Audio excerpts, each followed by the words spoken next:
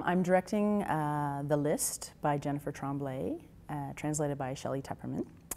And it is about a woman who inadvertently has caused the death of her friend by neglecting a request for a favor that her friend asks.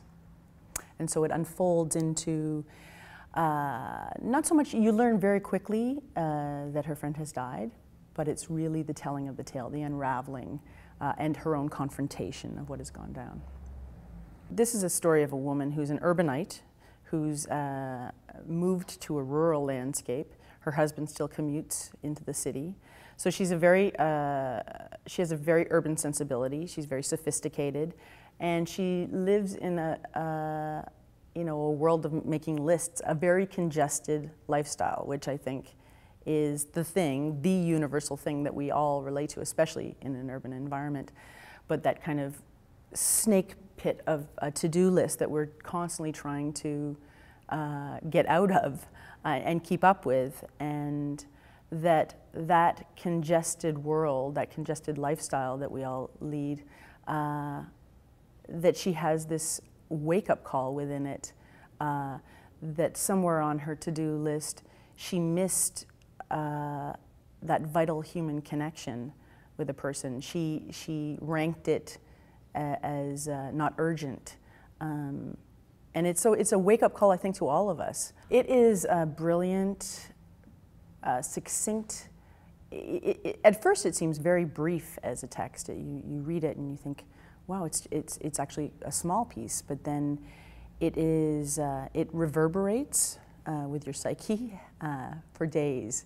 So I'm most excited by the fact that it's the beauty. It is an incredibly beautiful text, and it's lush and poetic, and that it exists in, like so much Quebec theatre, it exists in a very theatrical landscape. It offers huge theatricality in terms of its potential staging, which I think is a huge question for us as theatre goers. Why go to theatre?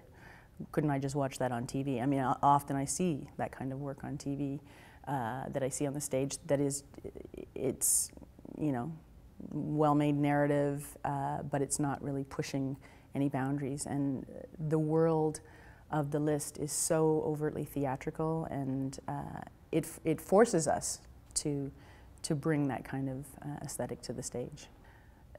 Jennifer Tremblay calls it the theatre of the unconscious, that we are not just, we may enter into this woman's kitchen, but that symbolism plays a huge part in this play. And I love that as a director. I love the opportunity to navigate a world in the unconscious telling, what happens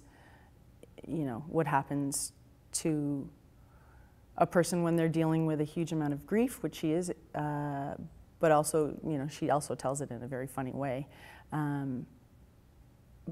But how real things, real objects in a room can be thrown into the air and reinterpreted in a very symbolic way. So that excites me a lot in terms of approaching this script.